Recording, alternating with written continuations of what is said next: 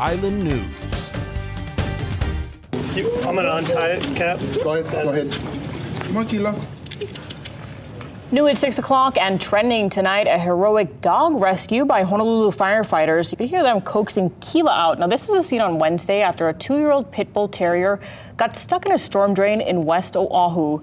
The Hawaiian Humane Society says the dog Kila was on a walk with her owner when she broke free and started chasing a chicken straight into a storm culvert that kept getting narrower.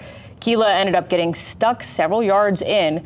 The Hawaiian Humane Society and the Honolulu Fire Department responded and take a look. They were able to get her out safely. After 4 hours of digging, they were eventually able to reunite her with her owner safe and sound. So glad to see that. That is awesome. Firefighters from Waianae's district, so they are killer. True heroes. You know what? They go above and beyond. I know. Besides fighting fires and saving lives. And I'm talking to the owner. Kila is safe and sound tonight. They're so grateful. So she'll probably think twice before chasing another chicken. Yes. Or maybe she won't. Yeah. Hopefully. Thank you so much for being a